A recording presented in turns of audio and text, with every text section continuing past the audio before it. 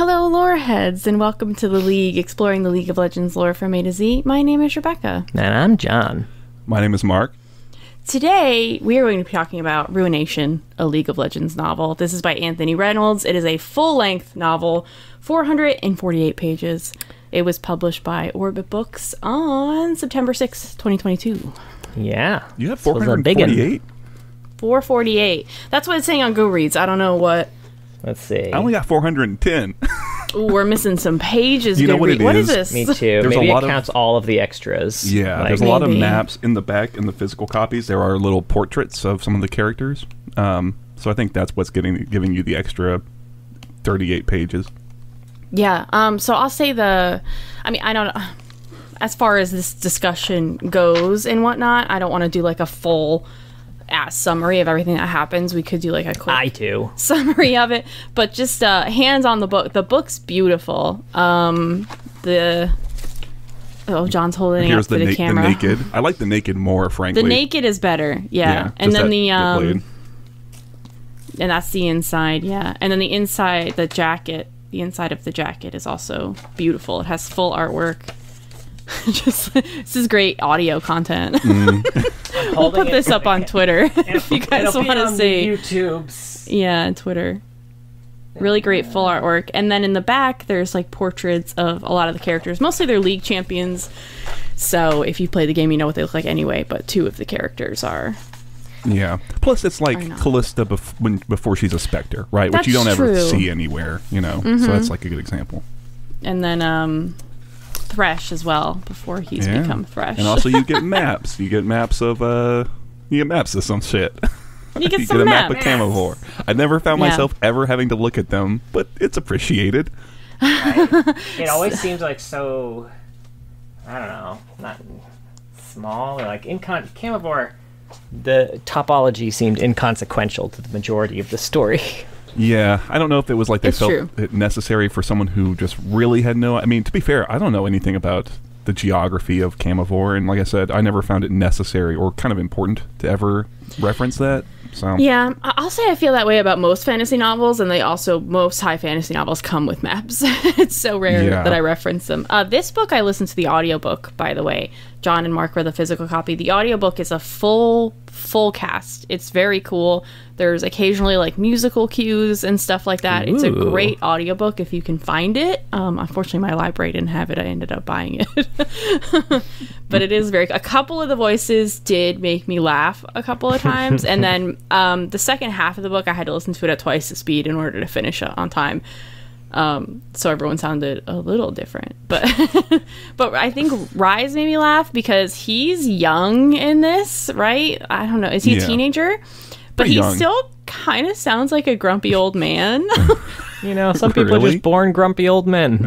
A little bit, like just a tiny bit. And then Hecarim's voice, all right, I'm going to say just 2 words, and it'll give you exactly what voice this is. Sex Babam. No. Oh. Yes. Now you can kind of deduce what Hecarim sounded like this kind of pompous British accent sounding voice. Really, I was cracking up. I say, Callista, is it something like that? Yes. Dear me. Yeah. How droll. Interesting. I really was interested to hear a little bit just to get a sense of, how it, like the musical cues is an interesting idea. Do you think that the Hecarim voice worked? Because it sounds to me a little like it didn't from what, just trying to imagine that. I think it worked for the character in the book. I would say the character in the book did not work for me. Sure, yeah. In general. Yeah, that would be one of my iffies on this book. But I guess just to get our first thoughts, like who liked overall? it? Who didn't? Yeah, overall. I mean, I liked it. Okay, John I didn't think it was perfect, but... Well, what is? I feel like Anthony Reynolds was kind of put in a position where they were like, hey, we've got this story. It's been told about 3 different times so far. At least. We need you to come up with a new way that's also different and better, and maybe we'll make that canon. And I liked a lot of the decisions he made. And I mean, I enjoyed reading it. Even knowing exactly where the story was going to go in the end, I thought it was pretty neat. I liked it. All right. I kind of came down on the side of just not caring for it. It was a little bit of a struggle to, like, I think it picks up in the back quarter, like the back quarter of it picked up, and I was enjoying it more, and I was kind of compelled to finish reading it at that point. But getting into it at the start was really difficult for me, and I don't know if I would have finished this, I'll be honest with you, if it were not, within the context of we're going to read it and talk about it, there are parts that I liked, and there are characters that I enjoyed spending more time with, and then there are just some things that didn't work for me, I guess. It's kind of my high level of it. Yeah, I feel like I'm kind of there. The second half definitely worked better for me. Once Callista made it back to Camivore, after she had gone to the Blessed Isles, I think that's when the novel really started to pick up for me, and I really enjoyed most of what happened after that. But it was very slow to start. It's tough because I think if it weren't for this podcast, I would not have even picked up this book. This is not the story I would have chosen to read a full-length novel on in the League universe. Like, not even just we rip on Rise of the Sentinels and Viego. This just, when it comes to high fantasy these days, I'm kind of picky. I don't really like things about kings and thrones and princesses. They just don't appeal to me anymore. I also don't really like prequels, so everything was kind of working against me in this novel. I don't think it was bad at all. It was just not my kind of story, and it was so slow to open for me, for sure. Yeah. So, okay. As a super, super quick overview, just in case you know nothing about this story. I mean, we're going to be doing full spoilers, obviously, although I think you all know how it ends. You all know how it ends. So this story is basically, it picks up shortly before the incident where... The incident. The incident where Isolde is poisoned, and it carries along all the way up until the Blessed Isles are officially ruined. Ruined. Officially the Shadow Isles, as named by Rise. It's like one of the last lines in the entire fucking thing. Was so funny to me. Right? I would Anytime love something like that happens, it's just such a We Are the Walking Dead moment. It really is. It was. I don't feel it was necessary as much as I did like the second half of the novel. Feeling the need to name everything so we all know how it got to be. Like, we know why they probably started calling it the Shadow Isles. We didn't need Rise to like, these are the Shadow Isles now. No longer the Blessed Isles. I would love if he said something completely different. These are the spooky islands. Right. And then just in the epilogue, they were like, Rise tried calling them the spooky islands, but It's not going to happen. Stop trying to make it happen, Rise. Big Dead Rocks didn't catch on, so... Big Dead Rocks. That's what I'm calling the Shadow Isles from now on. The spooky Big Dead Rocks. Yeah. But yeah, that's what it covers. I mean, I know you've got a bunch of notes. I actually did go through and annotate some of mine, too, just to have pieces to kind of reference. John has so many tabs. We're comparing our tabs, and John's has way more tabs than I do. Got me tabbed out. So I don't know how you want to tackle this. I kind of figured we would kind of pick through the story very quickly, and then just kind of stop at things that we liked or didn't like. Sure. Like, I don't know. Yeah. Yeah, I'm game. Sure. You guys gotta go through your tabs one by one. Right. Yeah. I'm trying to, like, I will make this say, quick. not all my tabs are quality notes here. What? Okay. Yours? I'm flipping to my very first tab here, and the note I have on it is, what a fucking name. This is where we learn, I think the first place we learned Viego's full name. Oh, yeah. Which was Viego Santiarul Malakval Kala Haigari, which I'm sure the audiobook had a more accurate pronunciation of. I don't which remember. Rebecca will do for you right now. No. Yep. No, I will not. Yeah, Callista's got an equally long-ass fucking name. It's very Acacia, almost, in that way. Yeah. I wonder if it's kind of similar idea, where it has to do with like where they come from, accolades. I mean, don't know, probably shit like that. royalty and whatnot. Yeah, I'm sure something like that. You know, I'm sure if we looked at there's also a little family tree. Oh, yeah, I was going to say, let me look at the family tree real quick. I'm sure it's something like that. Like, it could very well just be like father, grandfather name. They don't have their full names here. Viego, Leonore. Nope, that's not in there. Camavilla, that's not in there. Okay, this is great content. What other thoughts do we have? So I guess opening up. So, okay, here's something that I found myself kind of getting frustrated with, or a big thing that I did not like about this book is that the prose is very, I guess I would say, pale. Is that a phrase that people say, pale prose? Kind of like the inverse of purple prose? Like, I don't know purple prose either, so... so I guess what I mean to say is that I found it often lacking like very vivid depictions or like descriptions of things that was going on in the scene. I found a lot of the time it was very this happened and then this happened and then Callista did this and then Viego said that, and there's not a lot of like artistry, for lack of a better word, to really immerse me in the scene. And the example I kind of pulled is, so it's at the assassination is kind of happening, and Viego uses some magic to push Callista away. And the way they kind of describe it is essentially just that I'm trying to find the actual thing. She's pushed away, sliding and staggering by a force that was impossible to resist. When Callista regained her footing, she was easily 15 feet away. And I can't find it, but trying to beat on it, and it feels like hitting an invisible wall. And that's really it for the description of this thing. And they make a point in this little sequence, too, that this is the first time a monarch of Camavor has ever had magic. And on top of that, when Viego's getting into his moods and his emotions start to run hot, it makes the magic stronger, and they kind of feed on each other.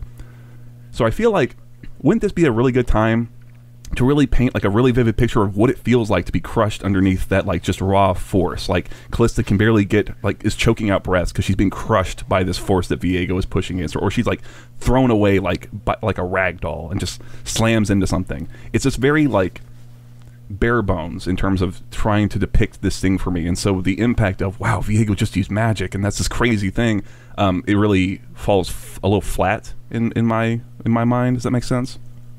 Yeah, I'm with you. The common phrase often used and that you get tired of hearing as a writer is show, don't tell. And that gets frustrating because sometimes telling is very important and it's good and it has a place. But in this case, I do feel like the opening in particular, when we're being introduced to everything and everyone, we're being told all of it and we're not really being shown anything. And I think that's why I did struggle with the opening of this book for reasons that you're saying, Mark, for like that for sure. I'm not, and it connects why, like, a bigger problem I had is that I never bought Callista and Viego's relationship at all. They're supposed to be kind of close. He is her uncle, but she's older than him, and she was a big sister figure. Something we're told, but I never witnessed at all. And I really don't feel a connection with them. And that makes kind of the whole thing fall really flat in the end, because if I'm not buying this strong connection that they have, the betrayal and everything he does at the end doesn't hit as hard. I mean, I know it's going to happen anyway, so that's also making it not hit as hard, but yeah, that was something I really struggled with. And I also really struggled with why Viego loves Isolde so much. I think I could get there, but we're given so little time with it. So little time. Mm-hmm. And I like the idea that Viego is kind of becoming more cruel and Isolde is someone who pulled him back, and that's a really kind of codependent and unhealthy thing, and he becomes this really like emotionally abusive partner to her. And that's all great, but not shown very well. Yeah. I completely agree. That was kind of my other really big issue with it, and it's exactly in the intro, like you said. They're having to establish a lot, and on top of that, like you said, Viego, for being so pivotal, really is just there kind of in the beginning and kind of in the end. Isolde is barely there at all because she's dead and dying for the most part. They try and give her a bit more with there's like 2 or 3 journal entries of hers, and that's still not great because it's still just her saying Viego sees me as a prize, and it's like, okay. Like you said, I'm open to that idea, but you gotta show it for it to feel authentic. And yeah, like you said, that relationship of... It would really be nice to see Callista and Viego get along, like, once. There's a little introductory scene where he's about to become, or try to become king, because you can die doing it, apparently. And Callista is reassuring him.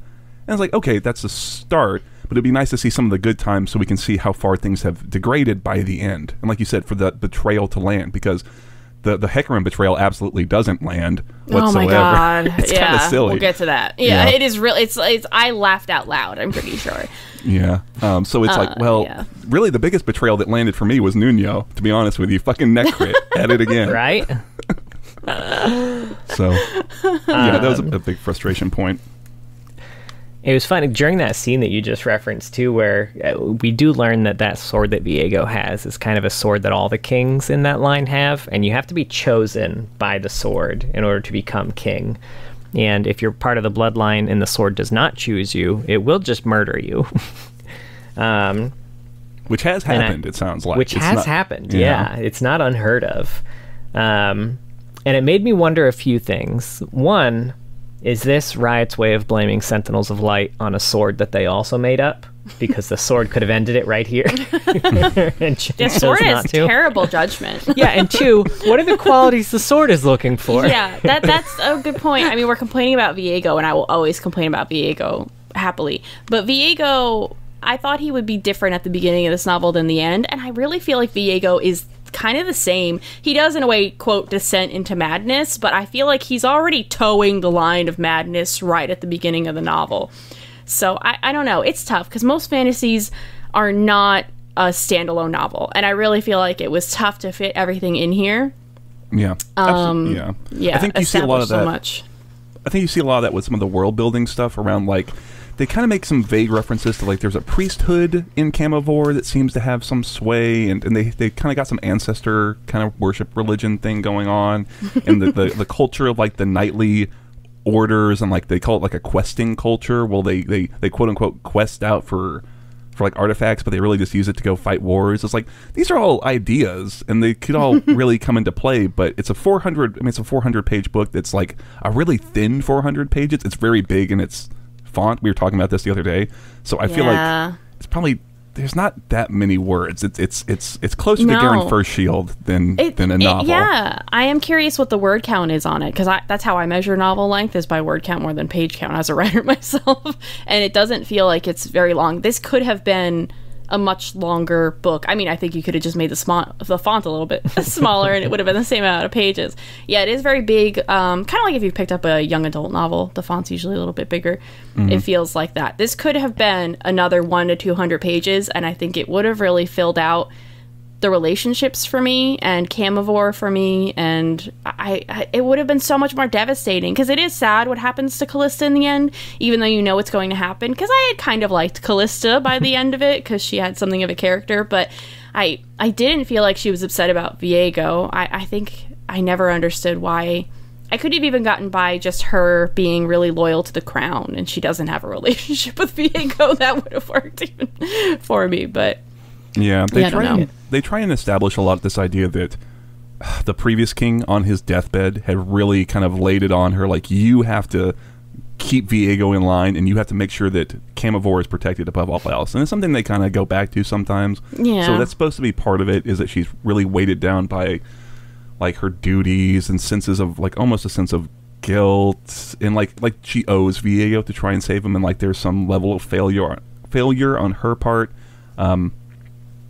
That, you know, like, the thing is, like, it kind of works in some instances, but it just needs a little more time, and, like you said, kind of really developing. You know, the thing too is that so much of this book is, there's a lot of, like, it's not action. There's like the first 2/3, there's not a lot of action going on. So it's like, if you got all this interpersonal stuff and character stuff going on, like, it really needs to fire, you know? It's a weird amount of, like, exposition and not even world building, but like, to your point about, like, the whole, like, religious sect that seems to have a lot of power here, and, like, the knightly orders, it's a lot of, like, setting up that type. But at the end of the day, like, the religious sect you mentioned, it reminds me, I mean, not necessarily in what they're doing, but in terms of, like, maybe the type of power they hold. Like, it reminds me a lot of the mage seekers of Demacia, and we don't actually have, like, it's not like there's a book about the mage seekers. Like, we learn about the mage seekers passively through, like, other champion stories and things like that, but I feel like I know way more about the Mage Seekers and their impact on Demacia and like their machinations and their leadership and all sorts of crazy details like that I've picked up passively through other stories than I know about this kind of sect that's pulling a lot of strings within Camivore, and I just read a whole book about it. Yeah, I mean, but that's the thing, right? I didn't even remember this religious group you're talking about. They really kind of fall out of the book after the kind of intro, you know, because it gets a lot of mention at the start, and then, I mean, Callista's gone from Camivore for at least the good middle chunk of the book, and she comes back and doesn't really interact, and then they immediately leave anyway, so it's like, I think you had a really good point, Rebecca, when you said this feels like it could have gotten 200 more pages, or if it was not a standalone thing, it feels like it's not a standalone novel. Like, and I guess arguably it kind of isn't, because there's a bunch of other stories and lore. Yeah. But yeah. I think you can make it work as a standalone novel. Standalone, like, high fantasy is getting more popular, but the books are very long. And I think they might have just been worried to publish a really long novel. In this case, I was looking at a lot of reviews and ratings from people on Goodreads because I was kind of curious how this was going over with people. And in particular, I was trying to look at people who know nothing about League of Legends and have read this book. And a lot of them kind of said the same thing, that, like, this stands on its own. You don't need to know anything about League. It's totally fine. I followed it completely. But it really pales in comparison to just other high fantasy that's coming out right now. It's just, like, I think character-driven stuff is so big. And this really is very character-driven. It's a plot-driven story, too. But it could have been even, like, way more character-driven. And, League, the best stories are character-driven, I think, the ones that they have. So, you know, fluffing up those... a lot of the problem I have with champion lore, right? I just want more connections, deeper connections with people. So you rip my heart out when Viego turns on Callista and sends his army after her. That should have been a devastating moment. Like, devastating. But I was like, oh, well, you know... What are you gonna do? You know, oh God, hit my mic. I am curious. I would be curious to, like, somehow expunge all League information from my brain and read it, because it is really hard to judge things like that. Things like Hecarim. Well, maybe not Hecarim. It could potentially be difficult to judge those without, like, oh, I just know what's going to happen. I know where this is going. How do I divorce that from my experience of it, almost? But yeah, you know. All right, John, you've been looking through your notes. You got some more? No, I have no notes. No. Oh, shit. What do you want to talk about? He just faked it. He's like, I didn't think we'd actually talk about the book. I just put in Post-its just to... All the tabs are just personal. It's like a shopping list. Tee-hee. I was going to say that I like the view we get of Isolde here, because I feel like we didn't necessarily get a lot of Isolde through any of the other stories.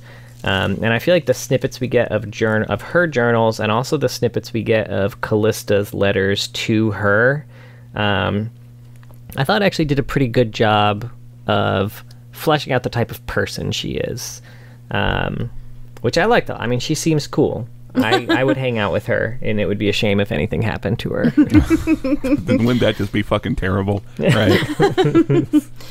Yeah, I like Isolde. I like how they worked Gwen in here. She has, like, this doll. Her doll Gwen, and it made me wish that Gwen was different as a champion. Because I couldn't, the blue-haired anime girl, I just couldn't correlate with, like, this doll that she had made, and the idea that this doll takes a piece of her and that ultimately is what kills Viego, amazing. That's great. That's a great arc. But Gwen is so dumb. Just I'm so sorry. As a separate concept from this, very cute, right? Very fun. But as, like, this doll that is being clutched by this dying queen, and then who takes a piece of her when she dies and then annihilates her abusive husband. Oh, that's great. Not Gwen, though. Just looks real goofy. Can't do it. Can't do it. Can't do it, son. Can't do it. I'm sorry, Gwen. Now, we get an interesting bit of information in this that I don't think we had gotten in any of the stories, which was that Callista was betrothed to Hecarim. Yeah. Yeah. That was kind of new for this. And we know what type of person Hecarim is. But I'm curious if I didn't know that he was bad, I feel like I almost would have been more suspicious of him. But knowing that he went bad reading all his stuff, I was like, maybe they're gonna make him not bad in this. Oh, no. But they made him bad. Well, I mean, that's the thing. I want someone who doesn't know who Hecarim is to tell me, did you ever buy that this guy was good or legit?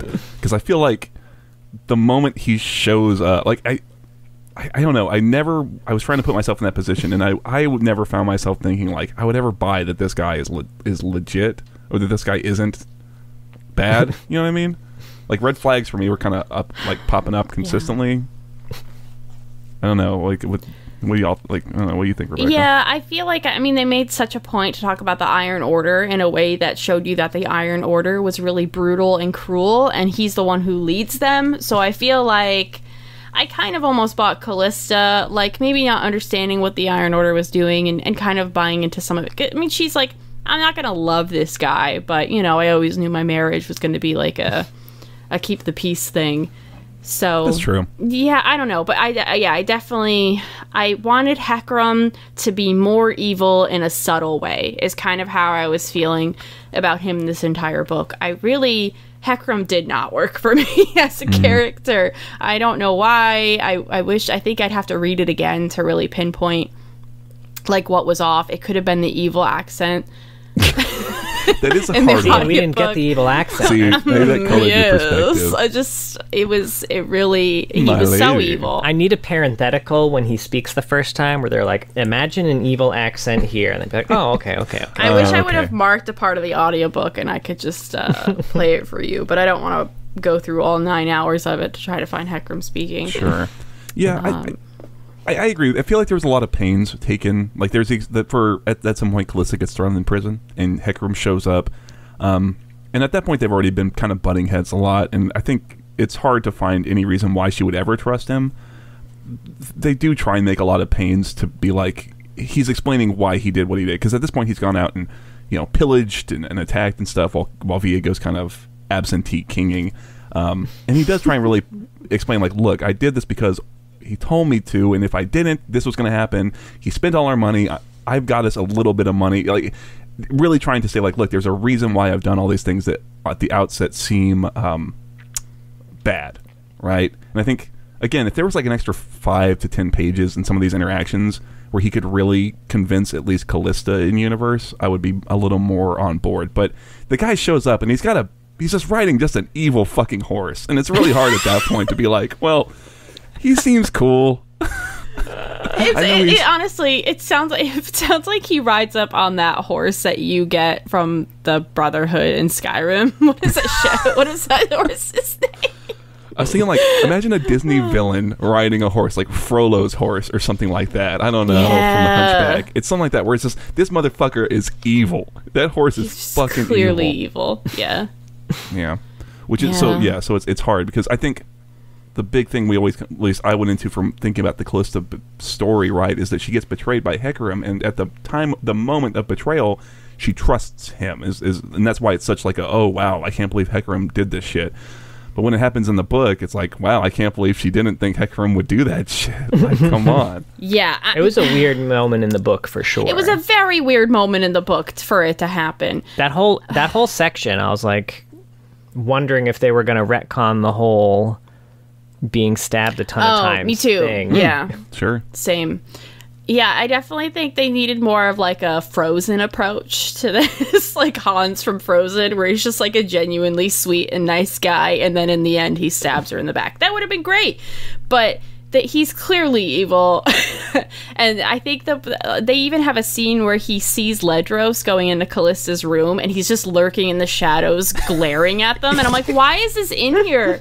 Like, I marked that because okay, so before each POV character, they give a little symbol of like, ooh, this is Callista's helmet, this is Thresh's lantern. That's cool. Yeah, that's pretty neat. And one of them is a little glaive, and it's the only Hecarim POV we get, and it's him seeing like Ledros went to her room to give her the locket. They didn't like, there's nothing untoward, and she actually kind of denies him. But you're right, Hecarim's just standing there in the darkness and talks about how like he's sitting there and he's just like seething and his fists like clench. It's like that, like Arthur just like, she's fucking Ledros. It should not have been in there. Yeah, I don't know why. I almost thought like, oh, is he going to try and use this in some sort of Machiavellian like thing. Ooh, that would have been more interesting. But it's not. He seems legitimately to think that they were just boinking, and he's like mad. Yeah. It would have been more interesting if he literally felt indifferent to it. And then, or gleeful in a way that he could use this as leverage at some point. Yes. Here's a way that I feels can more true. Help convince Viego, like turn Viego against you more, is because now here's this, that would be more on brand with Hecarim, because he's kind of a slime ball. Be more Littlefinger. Yes. Sure. Yeah, for sure. Random note, but I would like Legends of Runeterra cards for all of the rest of the host. I think that would be cool. The leaders of it, was it Lord Ordono and Lady Aurora? Are they the host leader or the other? Are they the other knightly order leaders? They were the other knightly orders. Right. Okay. The knightly orders, again, that's a really cool concept, and it's I wish there was a little more time to get into some of that, because it's a neat idea. I like the idea of taking a really standard kind of fantasy, it's almost like Camivore Camelot, right? Very classic Arthurian concept or trope of we go out questing to go get the Holy Grail, but really it just means we're just going to go fuck up some place and take all their shit. That's a fun way to kind of turn it on its head. The host, it's okay because the religious order said that we could. Yeah, it's for God or something. Sure, yeah, you can play into some Crusades imagery and stuff. There's a lot you can do with it, right? It's a fun enough idea. But they don't really. Again, they also kind of just fall out of the book. They're there in the start, and then they're just kind of. I forgot about them too. Presumably, they gave the blessing for sacking the Blessed Isles. They seem to be pretty okay with almost anything. Any sort of sacking related activities. They were pretty cool. Like sacking a city, like putting your ball sack. Teabagging. We're gonna go teabag the Blessed Isles. If you take over an area and you steal all their shit, it's called sacking. Oh, I never heard that.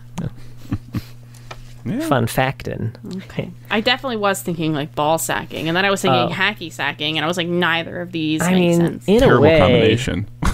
Taking over someone's country and then stealing all their shit is kind of like teabagging them. So I was going to say it's kind of like hacky sack. It's a really aggressive version of it.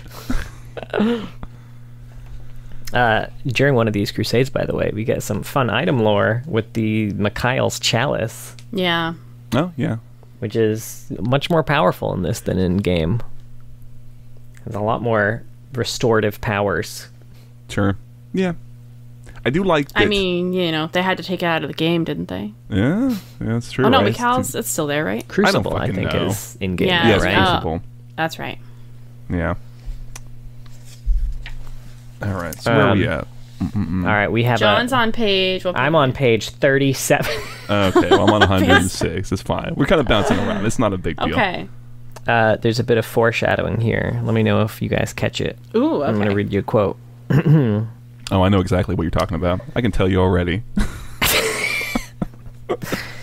And yet, as she looked around her, the knights and nobles hardly looked like people at all. The unnatural glare from above leached their faces of color, making everyone appear as vile specters and ghouls. Oh. Okay. Yeah. I wonder what will happen to at the end of this book. So we talked about how this is kind of another version of stories we've already heard before. Yeah. But we do get a new telling, a brand new telling of how Isolde got poisoned. Yeah. And finally, it's one that makes sense to me, because we had talked about the other three, and they all didn't make sense for various reasons. One of them, it looked like Viego was dodging out of the way of a dagger to let Isolde get hit, and then one of them, it looked like Isolde was going out of her way to block the dagger for Viego, and none of this made a whole lot of sense to me. But this one, where it was aimed at Viego, and then Callista managed to get it there just in time to deflect the dagger, but not quite enough.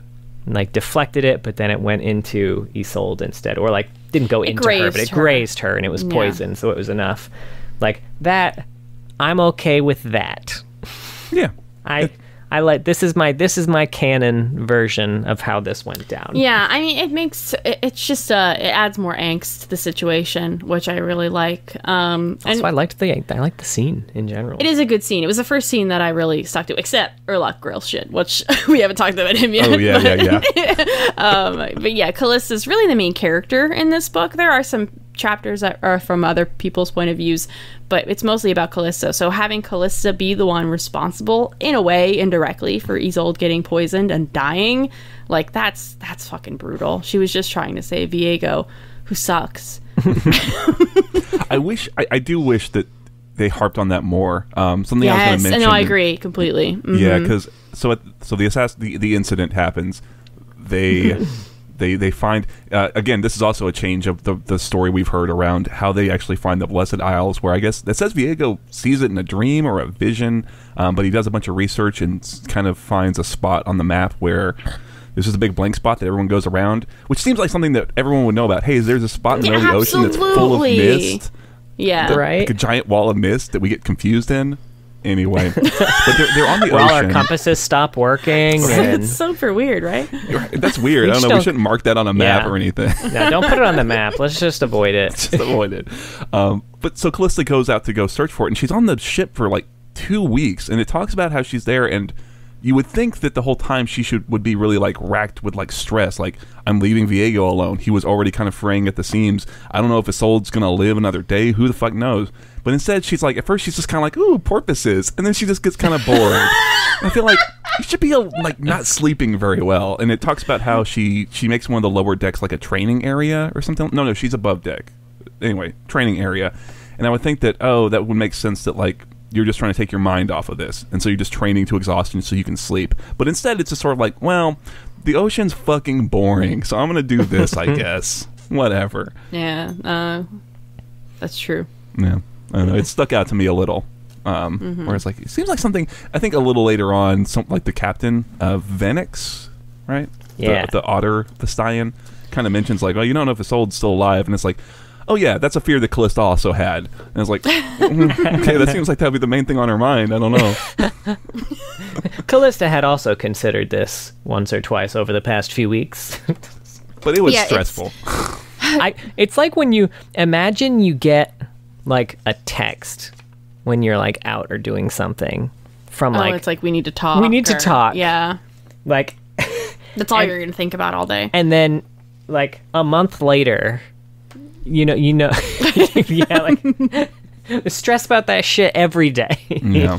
Yeah, I mean when she gets to the Blessed Isles, and she asks permission to bring Isolde there, they take their time answering her. They take a few days, and she's like freaking out the whole time, like, I gotta get back, Isolde might not be alive. And yeah, you're right, she should have had that energy throughout the really entire nervous thing. I wish that was something had been emphasized the entire thing, so by the time she's at the Blessed Isle, she's at her wits end, and that's because she doesn't really like being there. But I feel like if you kind of amplified that and had it going on from like way earlier, by the time she's there, you as the reader might be feeling the same thing. Like, I want to get the fuck back and just know what's happening. I might just leave without them telling me the answer because I don't know what's happening. Who the fuck knows what's happening in Camivore? So yeah, for sure. Now the next note I have is like around page 60, and this is kind of an example of how I was taking notes while I was reading, even if my thoughts resolved themselves later on. So I'll go over my next 2 notes, but this is during the Urlach rail section, whereas he's more commonly known in the League vernacular, Thresh. I don't know why you put that affectation on it, but okay. Thresh. So this is the point where someone named, whoever his boss was, basically named Maxime. He kind of, Thresh was up to some shady shit down there and was hiding a bunch of artifacts in his room after pilfering them, and his boss caught him. So Thresh kind of walks in on him, rifling through his room, and he's like, ah ha ha, your days are over. And then the next scene we get to, it's the authorities essentially banging on Thresh's door, like, you got to come with us. And my first thought immediately was like, for real, dude? You let him just rat you out like that? Like, you didn't just murder this guy? Like, I thought for sure that you were just going to murder this guy. And I was very confused. But then, later on, we find out that he did actually, he didn't murder him, but he, like, trapped him in a room and was torturing him. And the whole reason the authorities came was because that dude was, like, missing, and they wanted to know if he knew anything. So it all came together. My note says, there we go. Release, finally. I had the exact same thought process. Can I say, I fucking, all the Thresh stuff is really good. I really, so good. Anytime I saw that lantern, I was like, oh man, I'm super entertained, because I think what it is for me is that Callista's not a bad character, but I do feel like there was a little bit of a struggle maybe to give her like a really strong voice when you're reading her passages, and she's the main character. Like, I think the vast bulk of the book is her, and so it's hard when there's not a lot of strong like authorial, like narrative voice going on. But when you're from Thresh's perspective, it's drenched in it, and it's like, oh yeah, I totally get what this guy's about, what his perspectives are. He doesn't have to tell me that he's like a sadistic, crazy little motherfucker, because I just see it in the way he thinks and the way he does shit. Yeah, it's well before he has someone locked up and he's torturing them. He is the kind of guy who would lock someone up and torture them, and not because he says, I'd love to lock someone up and torture them. The voice actor for him was really great too. I would have read an entire novel from Urlach Rail's point of view. I thought they were really fantastic, and I didn't think I was going to get into it. The first chapter, one of the first chapters is from, and maybe it is the first chapter from his point of view. Probably, and I thought it was good, but I wasn't expecting to turn, and I like that was the opening chapter. It was setting up him being kind of sent underground. Nobody wants to mentor him, is what it comes down to. And you're getting this from his point of view, so he's like, they're all rich snobs and they just look down on me, and they're kind of like, you're fucked up. It's kind of like how they phrase it. Like, you need to go away. Yeah. Like, you should still work here, but no one, you're too fucked up. And I mean, Urlach Rail, Thresh is the one who gets all of this. This is all his fault. I was going to say, that's one of the big changes in this. Like, previous versions of the story, all we hear is that a warden led Viego down to the fountain.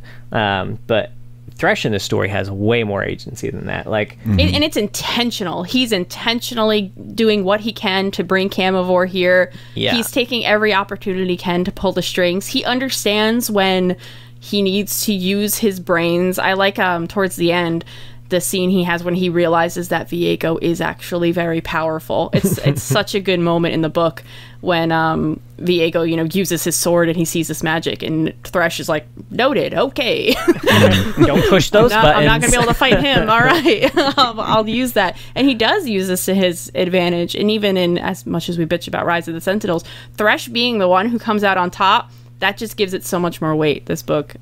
He's great in this, for sure. Totally agree. Yeah, absolutely fun to read. Frankly, it was a lot of fun seeing him because Rise shows up. I know we're kind of bouncing around. Oh, yeah. I was really surprised, not only that Rise shows up, but he's kind of a big player. He's a POV character. And for some time, the two of them kind of get into like a weird, I don't like you and you don't like me, but we kind of both can help each other type situation. And it was a lot of fun. Like, just the tension of them two walking around in these dark caverns underneath the city, and Rise is not like really on board with it, but his ambition can't help himself almost a little bit. I really liked those. Those sequences were a lot of fun to read, frankly. Yeah, those were great, because Rise has a lot of the same bitterness that Urlach Rail has, where he's feeling underestimated and kind of left out in a lot of ways. But in his case, it's not because he's too fucked up. It's just it's the relationship with his mentor, which they kind of mend by the end of the book. And when Rise realizes, I don't want to be this guy. Holy shit, no. And it adds another element to Rise's mentoring brand, or... Well, I was going to say his fear of the world runes. Oh. Because we kind of get the, we always kind of get his mentor's hometown or something was kind of blown up by the world rune, and they hold too much power in the rune wars and all that. But kind of the first instance, I guess, of his life interacting with one of these world runes, even though he probably didn't even know that he was interacting with it, was the rune at the bottom of the holy water, the waters of life water. The well of ages, Sobe. I think is what they call it. But yeah, seeing what it can do, puts a fear of God in you. Not only that, but the fact that he's kind of also responsible for it happening, right? So it's a very immense kind of personal guilt. I like it. Makes sense why he looks so tired in his cinematics all the time. It's a lot of souls you're carrying with you, especially for how old you are. I was going to say, is the reason he's really old because he drank from the waters of life and it's probably extended his vitality or some shit? Well, probably. That would make sense more than like he's a magic man. So I guess that could also make sense, but it is more interesting, the idea that he drank water from the Blessed Isles. Before they were ruined. I really want to see, because he does interact with Callista a little bit, and in the end, Callista makes this massive sacrifice. And I really want to know, does Rise know what Callista is now? Is he aware that she's this, like, vengeful spirit that you could summon? How does he feel about that? I'd love a lot of Rise interactions with the characters in the story. Yes, I agree. I'd love that they could add those in. Yeah, for sure. I completely agree. It'd just be very interesting, because it's this whole deep connection, really, that we never really knew about, and I think really only existed in the context of this story, right? But it's a very interesting one. It's also interesting because they don't really leave on like the best of terms. Like, she doesn't really like him because he's kind of like an Anakin Skywalker type almost. Yeah, and he's just annoying. And then by the end of it, he knows that like, oh, she did the big sacrifice, and I'd never got a chance to thank her or even like really talk to her about it or anything like that. So again, just kind of putting more and more stones of guilt on his back almost, It's interesting too, because in his line of work, where he's just going around collecting stones, some of which probably guarded or owned by other people, there's a very real chance that someone will be calling Callista on him at some point. That would be so good. Oh my god, yeah. I would love that. Oh my god, yes. That's a great fucking story idea, frankly. That is a really great story idea. I mean, he's one of the few people who was still alive and knew Callista before she became what she is. He may be the only person who's still alive, because it's probably just Ledros and other ghosts at this point that I can think of. Yeah, I don't think we'll count Viego as alive. But I put this note in upside down. Oh no! Oh shit! Let's see. Oh, so there's a passage from one of these chapters that says, "Flit dragons fed on nectar with long tongues, wings humming." And from this description, we can kind of gather that flit dragons are essentially like hummingbirds here. So this is just a quick note for Cassante lore. If you're going to give something normal a new name, describe it so we have context on what the hell you're trying to say. Thank you. I guess that's fair. That is it's a fair point. Let's see what we got here. I like this, you rediscovering your notes. I know, like especially these early ones. This is gonna be a Mythic Quest deep cut for fans of the shows. But this is referring to Viego, when he did decide to have that map made of all the ocean. Yeah. He's like, yeah, I just gathered these hundreds of maps together, and then I called the cartographer in to just go through them and make this map. Did you know we had a cartographer? It had such big calling the art team in on the weekend vibes from Mythic Quest. Yeah, running joke in Mythic Quest is they have the art department whip things up, quote unquote. Obviously, nothing's whipped up. It takes hours of labor. You're like, oh yeah, our team whipped it up real quick for us. Made me think of that bit where they're trying to get Ledros to be his new bodyguard, and they're trying to figure out, well, only a noble can do it. And Nuno, his advisor, is like, well, you can just make him a noble. And Viego's like, I can do that? It's like, aren't there laws? It's like, yeah, you're king. You can just do it. I'll whip up the paperwork. We'll be good to go. Sign here. So in the there. audiobook, his name is pronounced Nunyo. Oh, really? All I could think was Nunyo, Nunyo business. Every time they fucking said it. Okay. Nunyo. Talking about Nunyo, what do y'all think about Nunyo being like an actual like bad guy at the end of it all? I mean, I like it because the big thing is that Nunyo did what Callista almost couldn't, I guess. Callista was promised to, or her job was to protect the crown, or like protect Camivore above all else, and she felt like the best way to do that was to back up Viego and protect Viego, but like Viego's the reason that all of Camivore was going down the drain, and he had drained the coffers and there was no money to pay for anything. And I can see from Nunyo's perspective, as someone who wants Camivore to continue existing, yeah, pillaging this place that's just full of gold and has no defense, like, I can see how that would make a lot of sense, especially, you know, if you knew that your king was going to be leading the charge and there was every chance that he was going to die doing it and Hecarim would take over. Mm-hmm. From Nunyo's perspective, that makes total sense to me. Like, that's how you fix Camivore. That may be the only way to fix Camivore. It's an interesting idea, and you see hints of it around him. Like, there are moments where Callista, like, there's at least one scene where Callista walks in on him and Hecarim talking about, like, okay, what do we do if this shit doesn't fucking work and Viego's a problem? It's an interesting one. I found it a little He's a more worm for sure. It worked. It worked better maybe than like the Hecarim betrayal, because I didn't necessarily see it coming. But I looked back and I was like, well, there are moments where he'll like do things that seem like it's kind of making things worse. Like he's kind of egging Viego on, and it's like, why is he doing that? It's like, okay, it's because he's kind of trying to drive him to this point. You know, that he's got this very clear sort of fascination with these magical artifacts that, you know, the Blessed Isles obviously have. So it's like I can see him both, like you described, having this kind of ruthless political sort of perspective on it, but then also like a personal, like, I want to see what they've got in those fucking vaults, and I can personally benefit from doing this. So it was an interesting turn. I didn't really expect it, I'll say. Yeah. He struck me as like a less clever Thresh. Like he still had schemes and machinations, but like didn't have to work nearly as hard for his. I'm gonna be honest, I kept forgetting about him, and then whenever they said Nunyo, I would be like, Nunyo business, and then I never had any idea what they said after that because I was so distracted. Maybe they should have gone with a different pronunciation. I missed a lot of the Nunyo stuff, I'm gonna be honest. No I do worries. kind of want to go back and replay those sections of the Ruined King. Yeah, that was because I know that he was Is Nunyo in it? Nunyo, yeah, Necrit's in it. That's Necrit? Yeah, Nunyo Necrit's is. Oh my god.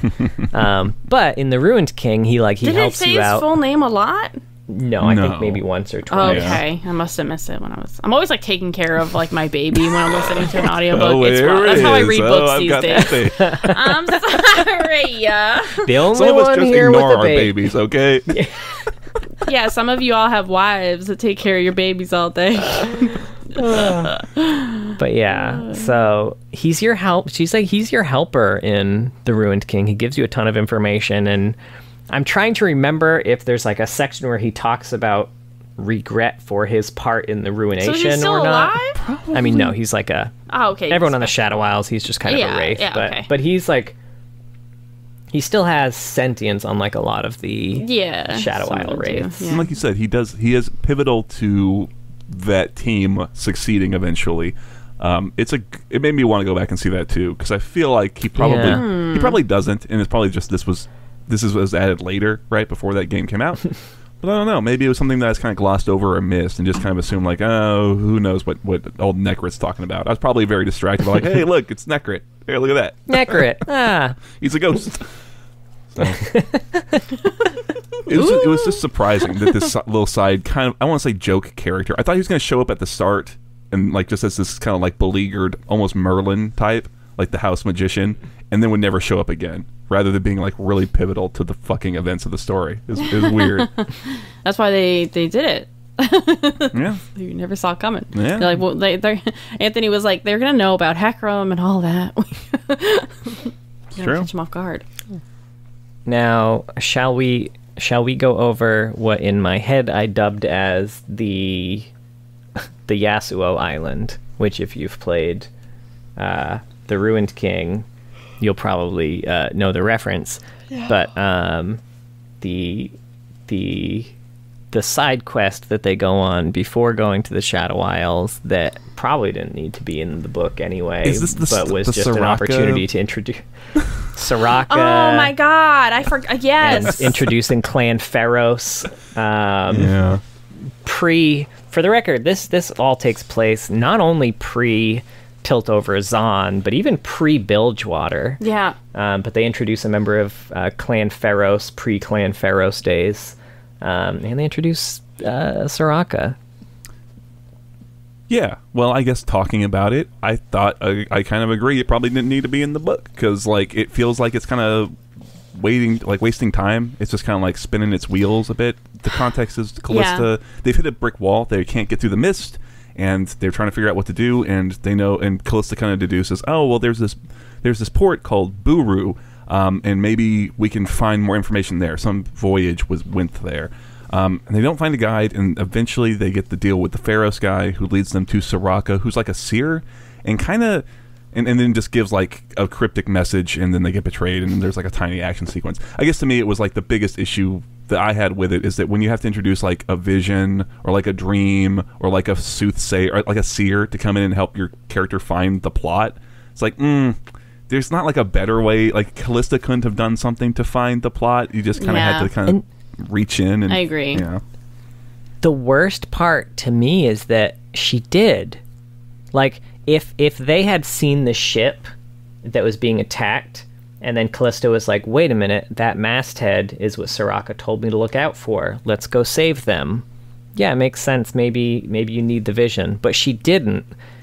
Her captain was like, "Oh no, we can't interrupt there. They're being attacked. They're probably dead. We're fine." And Callista was like, "No, I don't care what happens. We're gonna go save them." And she was gonna save that ship regardless. She didn't even know that it was the ship with the masthead on it. She was already going there. She was already rescuing them, and like was already going to meet the people that were going to set this entire thing into motion. Like the whole vision was just like, you know, her little Vastaya companion was like, "Oh hey, there's that thing that Soraka said on the ship that we're already on because we rescued it without having seen it first." You're right. Yeah, really, it's super frustrating. And it's extra frustrating because we talked a lot about ways that we needed this to be beefed up a little bit more to connect with the characters. And then we get this Soraka chapter, which I genuinely forgot about until you brought it up because it has no importance at all to the plot. Maybe if Soraka had come back in some way,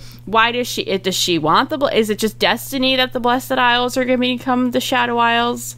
I'm sorry, the Dead Rocks. The big dead rocks. The big dead rocks. Why is she leading Callista here? It's a good question because she presents it to Callista as like, you have a choice. You can not do this, and you can just go live your life and be happy if you just fucking leave. And on top of that, Soraka's like, well, you know, someday this is going to be Bilgewater. She didn't say it outright, but I was like, and that sucks because Bilgewater is going to suck ass. It's going to be it's going to be like a canker sore of murder. That's a quote. And, yeah. That's actually from page 189. Bilgewater's going to suck ass, said Soraka. It's gonna suck. You know, I don't know what Soraka's deal is, to be honest with you. Maybe she's sort of like, she's just very impartial and amoral, almost. Just like, I just tell it how it is and let people decide. But it seems weird, because it seems like she doesn't want Bilgewater to be there, and maybe Callista not doing the shit will change that, but I don't know. You know? Or maybe Bilgewater would suck less ass if it wasn't attacked by wraiths every fucking 3 months or whatever. It would probably help. It would have to help, right? I think so. I think it would have helped a lot. You know what another frustration I had? So this is all Soraka's fault. I'm sorry, go ahead. No, not at all. We should just keep tracing the blame back and find whose fault it really originally is. It's probably some Camavoran, I'm going to guess, but you know, you never know. Another complaint I had with that is that they get betrayed by the Pharos guy. He takes Callista and holy shit, I forgot her name. Venix? Fennec? Was it Fezix? The problem is I'm thinking of Vernix, which is that shit that's on babies when they're first born. She's one of the... Venix. Venix. You're right. She's got cream cheese all over. But they get betrayed, and they kind of Clanferros guy takes them prisoner, and the whole thing is resolved in like 4 pages. It's such a little brief hiccup of like a complication. It's like, why even do it? Or why not? Or rather than that, why not like spend more time with it? So there's like some tension around what's going to happen, how they're going to get out of it. It's just like they're captured and then they're free, like in the span of me turning the page. I was like, oh, okay. Yeah, I had also forgotten about the betrayal because it's so quick. The only thing I can think of is, one, maybe they needed some kind of action scene because it had to happen. They were feeling pressure to put a little bit more action. I don't think that's necessary, but I understand kind of feeling like that when you're making a high fantasy. Or they wanted to highlight various ways in which Callista is being portrayed in her life. Because at the end of the novel, I mean, she does turn into this vengeful wraith, which I also didn't love how that happened. We could talk about that when we get more towards the end of the book, but I really didn't feel a lot of the portrayal that she was talking about. I mean, because the Hecarim betrayal was so laughingly obvious. And then the other ones are things that we haven't seen except this one little area, which, like, I don't know. Is that much of a mar on your soul, Callista? The stranger that you trusted betrayed you for money or whatever. Guy who no one trusted at any markedly point. Untrustworthy dude. Yeah. So I think what they were trying to do is surround Callista with betrayal. Is my thought, but it was wildly unnecessary. Yeah, I think more time could have been spent on things that we've talked about, Viego's relationship with Isolde and sure. And I think Callista, to your point about like pacing, because we go right from that to another action sequence where they're saving the ship that we have been talking about. And it's like both that piece I think in turn suffers because it's also very short. Again, it's like 4 pages of them fighting these like mer people, and from like when it starts to when it's resolved. It's like maybe that would have been very cool. That had a lot of potential as a cool fight. There's a lot of imagery. Like maybe that can all be the mer people fight, or it can all be the betrayal if you want to go that route. Just to give some more time. I think that was So I think they just wanted the betrayal around her at all turns. Little cocoon. Cocoon of Doom. It's a sequel to Cocoon. Let's see. My next note is for page 220. Do you have one before that, Mark? I don't know. I don't want to keep harping on it. I was a little frustrated that when they go to save that ship, that the captain acquiesced in it. Like they have like 2 or 3 lines back and forth before Vinix is like, okay, we'll go save them. When Vinix seems really convinced that if we go deal with these things, we're gonna fucking die. We need to get away as soon as possible. And then afterwards, Vinix is sort of like, well, yeah, you were right, Callista. It shames me that I was so dishonorable. It's like, I don't know. She kind of, like, Vinix always struck me as like a really practical, like, down to earth, otter person. And she shouldn't be so willing to, like, she shouldn't give a shit about honor. It doesn't matter. Honor matters to only when you're dead. I don't know, something like that. You know what I mean? Yeah, it seems, whatever. If your life is at sea, I imagine you make a lot more really tough decisions based on practicality than someone in Callista's situation might as royalty. Yeah, I wish more time would have been spent on her character, because especially she's one of the few who survives the Ruination, and I liked her. I did like what was here for sure. Yeah, so I definitely wanted more time with her and more time to flesh out the character. It was interesting to have a Vestian, which I wasn't expecting, and yeah, she was a cool little character who ended up being kind of important later. I mean, she's contributing to expanding the Sentinels, which is, I'm important. I guess. So my note, actually, the one that I mentioned on page 220, when they first get to the island, we meet, I forget her name already. She's also in the back. God. Hold on, let me look for her picture here. You're talking about the artificer? Is that who you're talking about? Yes. Okay, yeah. Jenda Ka. Oh, I think that close. sounds right. That sounds right. Jenda Kaya, yeah. Jenda Kaya. Nice. I was close. So she mentions being like a sentinel of this area for some fucking reason. Did not even click in my mind that it was like that sentinel. Really? Until she started showing her the blacksmith where they were making the sentinel weapons. I was like, oh, sentinel. It wasn't capitalized was the problem. Which, as I'm looking at it, no, it is capitalized. I was going to say, it was capitalized. You know what? That's just like your brain protecting itself. See Sentinels and like there's just a blank spot on the page. You're like, I'm enjoying myself. I don't want to think about the Sentinels. Think about that. Yeah. Also, fun fact about me and this forge on the Shadow Isles, going here in the Ruined King, took me so fucking long to find this forge. Could not find this for the life of me. Fuck, I don't even remember. I assume this is the same forge. I assume there's only one forge. They got the one forge. I don't know. And that's all you need. I don't even remember it, to be honest with you. Let's see. What did y'all think of the artificer whose name I've already forgotten?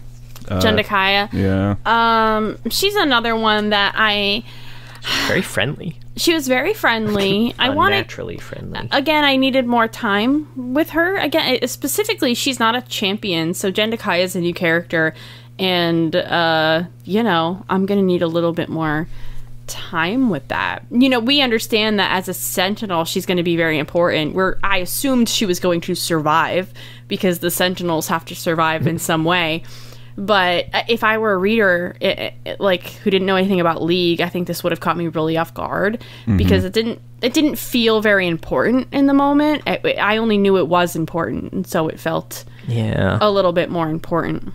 Yeah, she got very attached to Callista very quickly. That's kind of my frustration with it. It feels like a hallmark of some fan fiction writing. Is like everyone just kind of likes Callista, right? Jendikaya, apropos nothing, just starts talking to like she's this outsider and just starts kind of talking. And I get that Jendikaya sort of bucks tradition and is kind of she doesn't go along with what the other Hellions, Blessed Isle folk say, but it is weird. She just kind of sits down and just like, hey, do you want to hear about some cool relic weapons that I'm fucking making? Yeah, you're totally right. Like they were another kid with her Pokemon cards. Tyrus is like that too. Honestly. He is, yeah. They needed to talk about the Sentinel weapons, and it was like he didn't know how to approach it really.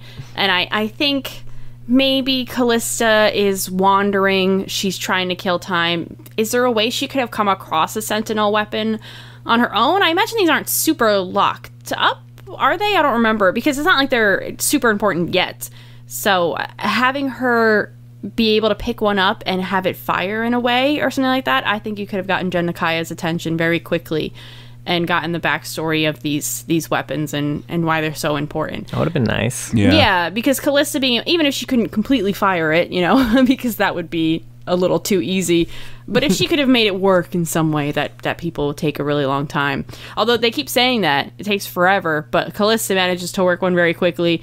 Is it Rise who manages to work? Venix. No, who is it? Venix picks one up and can work it right away. Lucian and his story also picks up a Sentinel weapon and can work it right away. I think a lot of the technology behind that is probably what makes the Keystone type thing work too, and Necrit just picked that shit up immediately too. Maybe she's really hyping it up. Oh, this is really hard. Maybe she's just really bad at it, and everyone else is like, oh no, it seems pretty easy. And Senna too, because Senna also was hyping it up. They just weren't very good at these Sentinel weapons. You know what this is making me think of? So at some point, Rise and Grail get into the waters of life or whatever, and Rise steals some for Grail, and Rise starts being kind of like haunted by this like specter that he saw down in there. And there's a bit where Rise kind of runs into Callista and Jendikaya, and they're out at night, and the specter's after him, and it's this tiny little sequence like resolved in a page where they just shoot the specter. And I feel like maybe that could have been a good incident where everyone kind of meets, and in the scuffle the relic weapon gets dropped, Jendikaya gets knocked out or something, and Callista has to like desperately is like trying to get it to work, and does finally. And that's how they're kind of introduced. Like maybe the Sentinels do kind of operate just in the shadows like the Threshers almost. I don't know, there's a lot, maybe something like that. I like that. I don't know. Yeah, that would have made a lot more sense to me. Yeah, because, oh god, now that I'm really thinking about it, Jendikaya sitting down and be like, I'm a Sentinel, would you like to see my relic weapons? Like, it was just, it's just so, like, I wonder if these will be important later in the story. Better, yeah. Yeah. Hi, I'm a plot point, and I have plot points. Would you like to see my plot points? Yeah. That's I think that nails it. That's what was kind of frustrating me about it. I was just curious, because I had that sense. I want to know what y'all thought. but it's fine. I don't know. So All right. this is unrelated to that. Okay. We're at page 288 now for me. All right. I feel like something that this book does that I don't think is done in the Viego stories or the stories surrounding Viego is like I feel like it really hones in on the fact that Viego is not like a just like kind of like a petulant child king who wants his wife back. Like there's like real mental illness here that they're dipping their toe into but not committing to really. But I definitely like it makes me, I don't know, it makes me not hate Viego quite as much because the whole like petulant king child and I will burn everything to get my queen back type thing never felt great. But you know, the idea of like a king's like mind kind of unraveling and kind of anchoring on to the one thing that kind of was centering him, I can buy that more.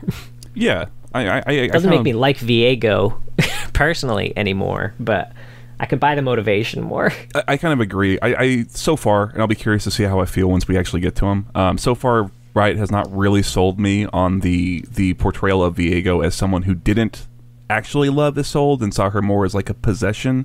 I understand that's an idea that they've pushed, and I think it absolutely could work and could be a nice sort of twist on what seems like a very sympathetic villain. But they haven't sold me on it yet. Is the only way I can describe it. He's still. And in fact, go ahead. They seem to be doing the opposite. Like there are several points, even of Isolde's journal, where she's specifically like, "No, it wasn't like this. Like at the beginning, this was great. Like loving is great. And like obviously he has a temper, but like you know, it was a great relationship." And I think they specifically say like the few months leading up to when Isolde did end up getting poisoned was like really when all the trouble started happening. I think it has all the ground. I mean, all the flags for an abusive relationship. Yeah. And that's really what it was. Is Viego was very emotionally abusive towards her, and more often than not, those relationships do start out really, really nice and happy, and then he's clinging to her. I think leaning into that more would have been good. It's really hard to read stuff like that, but him trying to maybe separate Isolde from other people who care about her. Sure, I think that's another thing that we kind of almost get. She doesn't really have any family.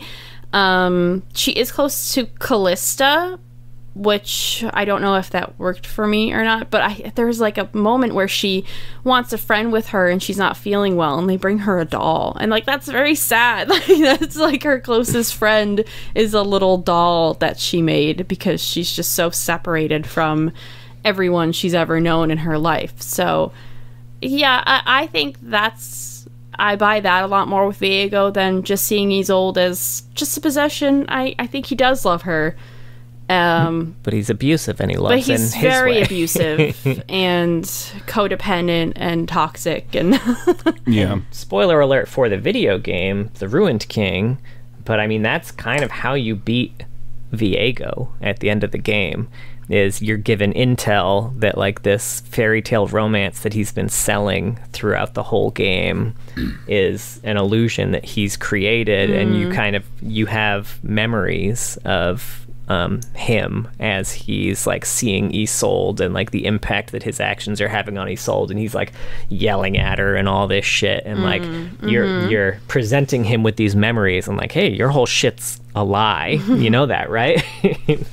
I think you kind of said it best, Rebecca. Like, it's all there. The groundwork is all there, right? What I want is like a couple more scenes of them together, kind of showing how the way that things have progressed and the layers get pulled back on him. And I want like 3 more journal entries of Isolde. It's kind of seeing her going from the start of it to the end and realizing this is not okay. I can't do this. You know, like that would be really is what I need to get it to work for me, I'll say. And plus, another interesting kind of thing is that, like, I don't know if this was established anywhere else, but the fact that that she's from some nation that Camivore invaded and just like completely took over, and this weird power kind of dynamic between the two of them. There's a lot of fertile ground there too that I think they touch on in here, but I'd like to see it get more play in that relationship.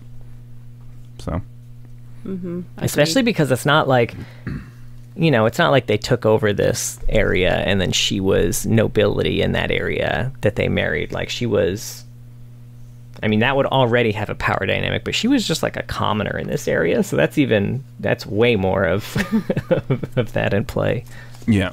Yeah. Frankly, that's why I'm always a little like, it almost makes it harder for me to believe that she's so, because they describe her a lot as like being very politically savvy. Like she works the court real well, and she's really beloved by the people, which could happen, but it's hard to imagine someone who was just like this kind of just low-born seamstress who got pulled into this like world and is very adept at handling it. Now maybe that's like she's discovered she was good at it, and that can work.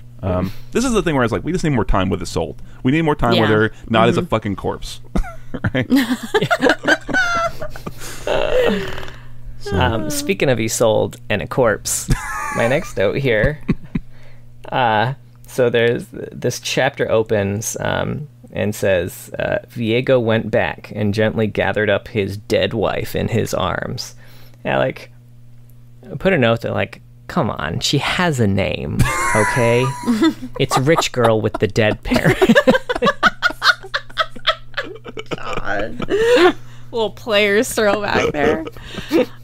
So we skip back one of my favorite parts of the book, and it's when Callista returns to Camivore. Oh, fuck yeah. After she gets her no from the Blessed Isles, and this slow realization that Isolde is dead. And that Viego's in denial of this, and everyone around him is just kind of silently like, yeah, maybe, get well soon, man. I don't really know what to say, and because I didn't know if she was going to be alive or not, because I think this could have gone either way. I think there are tellings where she had died already, or she was still really sick when she was put in the waters, right? I think she was mostly dead in all of them, but the degree of dead varied. The degree of dead? Okay. In one of them, she had maggots on her, and the other one, she was preserved with magic. She's slightly preserved with magic here. She's got the Macals, right? This was fantastic. Just she's smelling decay as she gets there, but at the same time, it sounds like Isolde is still alive. And she gets in the room and she's like, this bitch is not alive. Like this, she is very dead and has been dead for a long time. Yeah, for sure. You know, it's so good. I complain a bit about some of the descriptions being a little sparse, but this was one of the ones that really worked. And I think it's like, the author's like pulling in like the senses, right? The first thing that hits is like the smell, and they're trying to cover it up with like heavy incense, but you can still like that stink that just kind of runs under it. And she's like the whole sequence of her coming like into the city, and it's just like fucking chaos. She's going through the palace, and it's like there's rotting food, there's riots, and just like open like kind of gang warfare in the streets. I don't know, and the guards it's great. It's like, wow, this place has gone to fucking shit. It's a great kind of reveal, and I wish she had it more on her mind coming into it. Like, I wonder what Camivore's like. It is not fucking good, man.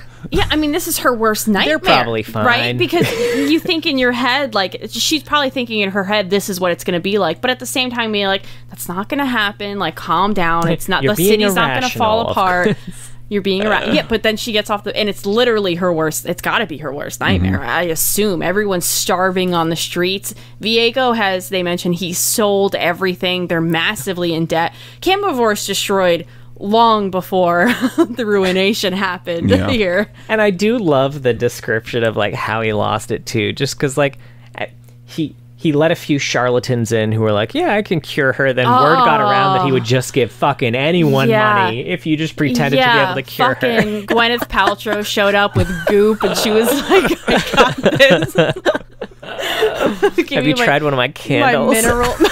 Some mineral oils like here. Vagina. Yeah. The only thing I don't buy is that no one barged into the castle or killed Viego, especially because the Iron Order was sent away. Was all the Iron Order sent away? Some of them had to still be there, right? They were actually, the Iron Order specifically was like, were acting as guards in the palace. Okay, which was now I remember. Unheard of beforehand. Yeah.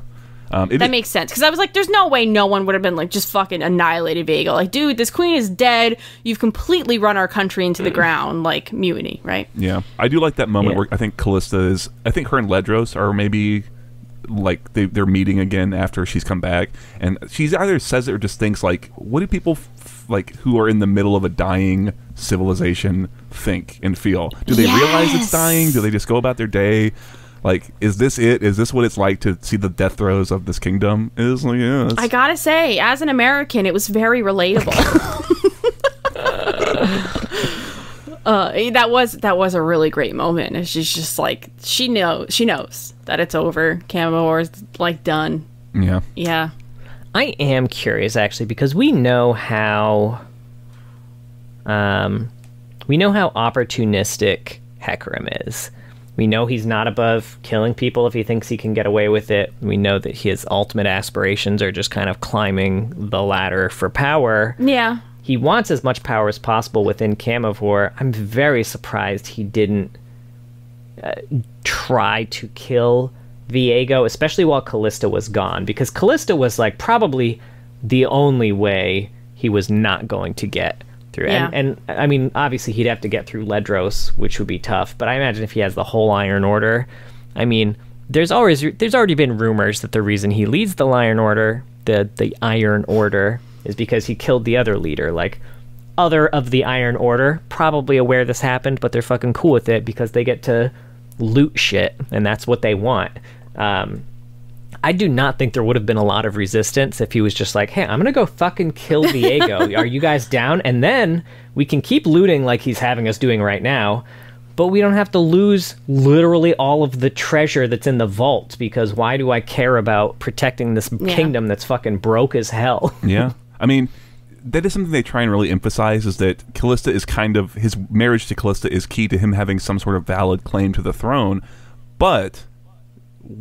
who gives a shit, right? Like, who is going to say, hey, my dude, I know I'm a peasant who's starving because that guy closed the granaries and you've killed him and opened them again, but can I see that birth certificate, please, right? Yeah, he could have easily gotten people on you. That's a really good point, John. I definitely don't buy that Hecarim would have kind of stood by and just listened to a Viego. I think he would have really taken advantage of this situation. Viego's gotten himself. He's the only thing standing between, I think, everyone coming in and tearing Viego apart anyway. Yeah. He wouldn't even have to go in and kill Viego himself. Maybe whoops, forgot a guard tonight. Yeah. Maybe if they did something more to establish it, like he was really manipulating Viego. Like, if I can keep him alive, he's much more valuable alive, because then all eyes are on him, and I can kind of run from the shadow, like run the place from the shadows. Could be interesting, but I do agree it doesn't make a ton of sense. I think they just wanted him to... they really wanted him to be just so mischievous. He's like, I'm going to marry Callista. And yes. Now, we get another conflicting account of how this happened when they have the whole scene in the well where with Viego and Isolde after she's dead, and he puts her in the waters of life. Which, this is by far my favorite version of how this happened, because I think I've always kind of wondered, the way they've always described it is like, he put her dead body in the water, and through some magic, it's been described a few different ways, through various magics in here, or the potency of the magical artifacts, shit went wrong, and now Shadow Isles. But I really like what they did here. So they established early on that the sword that Viego carries will suck your life force out. And they also established that the waters of life will heal you. So when Isolde turned into her wraith form and then stabbed Viego with the sword, there was like a magical battle where the waters were trying to heal him at the same time as the sword was trying to suck his life essence out. And the two of them were just battling against each other. Meanwhile, the world rune was like at the bottom of this well, just like, all right, I'm going to suck in some powers and win this fight. And then just fucking exploded everything. Yeah. It was great. I liked it way more. I don't need a lot of practical explanation for how magic works, but I like a little bit, and this did it for me. I completely agree. Yeah. This is a really good example of we complain a lot of times in various lore pieces about the yada yada yada vagaries. This is really all you need, like just a couple of ideas. They're put into the story early, and then they come together in a nice, he's stuck in a weird, crazy, magical death loop, and shit's going fucking haywire. Makes sense. Loved it. It's great. And Isolde being the one to cause it is really great, too. I mean, she really kind of causes the ruination. I mean, I really like that idea. I mean, this is Viego's fault. We keep joking around and pointing blame. This is all Viego's fault in the end. Whoever led him here, whatever. He's the one who's fucking up. But if Isolde just didn't stab him, this wouldn't have happened. But at the same time, you're like, I don't blame you, girl. I don't know. You gotta do it.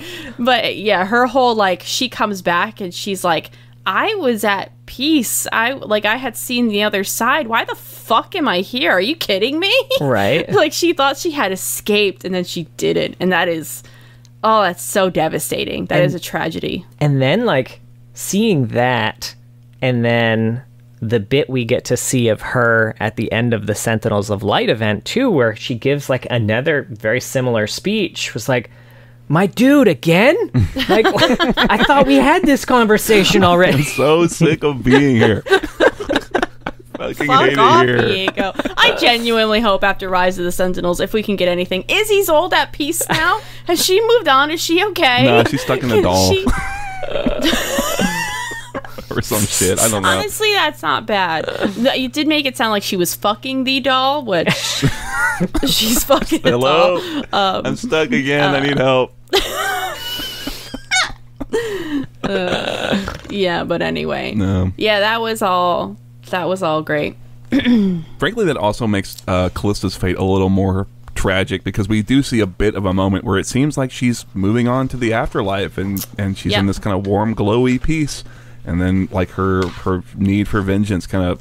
Or I guess that, and also the ruination. That's the big thing. Yeah, it's the ruination first. If she had died, fully died, I think a little bit earlier, she would have been okay? Is that kind of what we can understand? Well, I'm not sure. It probably... I don't know, that's a good question. But they say that all of, the 50 soldiers she had with her were all ghosty. So I imagine, true. Recent... It's like they zombies. Had died earlier. Recent death, kind of. Any bodies there, probably. Maybe their souls were all nearby. Kindred was trying their best, man. They were trying to get to every single one. There were too many. Well, I was 5 minutes away. What the fuck happened? Right? Yeah, I also do, a little bit before Isolde is brought into the waters, Grail has a moment where he's kind of questioning Viego's sword, and you realize it's because he really wants it. But he kind of realizes that it's soulbound, it wouldn't work, and he's like, oh, okay. Viego's like, why are you asking all these questions? He's like, oh, no, nothing. No reason. Never mind. It's cool. You're the waters. You want to go? Quietly puts Scythe away. No reason. Yeah. I do like that Grail's like, I should just kill him. But I want to see what happens when he puts this dead bitch in those waters. Yeah, no, right? You're so right. It's so great. And I bought it too 100%. Grail is just like, he could have killed him. And he's like, I just fucking want to see what happens. And he really won in the end. He came out on top here. It's true. Yeah. Took him a little while, but... He turns in... No, even just at the end of this, I mean, he turns... we hear him get turned into Thresh. He becomes Thresh here. In fact, as they say... Oh, no. Just a thresher, they had sneered. They made him what he was, and now they would suffer the consequences of their arrogance and petty cruelty.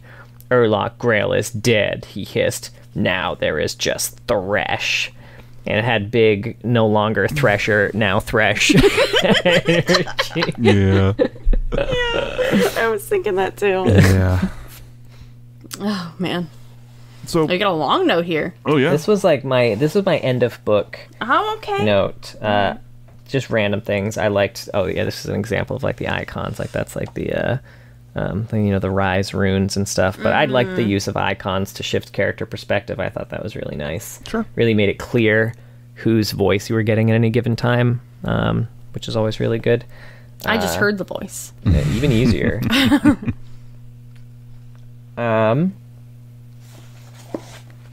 John John writes the tiniest little font ever. And I make fun of him for it, and he's like, no, it's perfect. And then I just watch you with your old man eyes have to hold the book up to your face. I don't really have to hold it up to my face. It was just for theater. I don't buy it. Anyway. The episode script is actually in that book. I was worried Callista would be betrayed by the host. Knowing they were poor and Hecarim had money, a betrayal could have happened. That's within the realm of possibility, especially with all of the spears in her back that we know are there. But I like how they ended up doing it. Although I feel like I kind of would have liked it. I mean, it was good kind of showing loyalty and everything, but like, I feel like it kind of would have made sense if her people had betrayed her at the end there. Like, I feel like Hecarim made a big deal of saying, like, no, like, your people aren't even getting paid. Like, the only reason they're getting any money is because I'm paying them with the gains from me that would have been shit. great. I agree. Yeah. I agree because when you read the Callista story, it feels way more impactful and kind of all of a sudden. That, like, she thought things were one way and then the world shifts. And next thing you know, her and Ledros are bleeding out. And that's a lot more impactful than this kind of extended last stand fight sequence. Again, very Garen first shield. And it doesn't have the same impact. You never really feel a betrayal at any point. And, no. So really what happens is she knows Hecarim is evil when she's still alive, and then he's like, oh, I'll tell you what, we can still win, and I'll spare Ledros or something. She's got him like at spear point. They have beaten him. She's got him at spear point, right? But yeah. You were saying, I was just like giving context and for it. No, you're right. And she agrees to it, and then is like, I'm sorry, Ledros, we love each other, but I must wed him. And then he stabs her, and I'm like, oh no, kind of Callista. It doesn't work for me at all. It really, really doesn't work. Fucking Callista being stabbed by the people she's been giving orders to this whole time, who have followed her loyally for years. Oh, that's so much more because Hecarim bought them. Oh my god, that is great. That would have been devastating, and I would have bought her becoming this vengeful spirit. Because she's warm, she's at peace. The ruination happens. She gets up. Ledros finds her, and she's like, Ledros, oh my god, I can't believe this happened to us. This is devastating. And then she's like, betrayal. She suddenly turns into this, the vengeful wraith that we know her as. But I also didn't really buy that. I think Anthony Reynolds did his best here, but I didn't see any other big betrayals in her life. We're just told she's like, oh, and then she thinks of all the other various betrayals of her life, and I'm like, thanks, what the fuck are they? and Hecarim stabbing her, you knew he was evil, girl. Like, none of it worked. I think this was my least favorite part of everything changed. It just doesn't fit. I completely agree. Had the most potential too. The line had the most potential. It really does. The line specifically is, he'd betrayed her. Of course he'd betrayed her. She even knows. Yeah. It even says in the text, like, she even she's like, Callista, you dumb bitch. Right? She even knows she fucked up. So why does she become this vengeance wraith? It doesn't make sense. But, oh, God, all of her people turning on her at once. Especially because they teased. Like, I thought they were teasing it. I think you're right. I thought we were getting that breadcrumb. I think you're really right. So good. That's really smart. And you know what else? Is that something that's, like, been kind of a through line, at least from the start. In that very first, like, chapter, she's really proud of the host. And she really holds them up as, like, look, they're not nobles, but they can be forged into something really good and reliable. And isn't it, like, oh, God, isn't it fucking poetic? Man, John, you have nailed it so fucking hard. Yeah. I think you're right. He was stuck, right? You want that, that red wedding moment where, like, it all just happens so quick and it just comes out of nowhere and you just feel like this wrench in your gut, like, oh God, oh no. But it doesn't ever happen, It's true. Yeah. And I think there could have been a great moment where Callista doesn't even quite realize she's been stabbed or who has stabbed her. It's quite literally in the back, and seeing that Ledros has been attacked at the same time. She could even have a moment like, is Ledros a part of this? Oh my God, has Ledros betrayed me? And then she sees that Ledros is also dying because they couldn't buy out Ledros and they knew it. Or that could have been why why Hecarim doesn't try to buy out Ledros. He sees that Ledros is going into Callista's room. We can have that moment. The payoff. So that payoff to him seeing Ledros going, and he's like, oh, well, you know what? Well, fuck you both then. I'm going to buy your entire army and have them stab you both in the back. Fuck you guys. We could have gotten a payoff for Chekhov's booty call. How long ago did you think of that? Just now. Okay.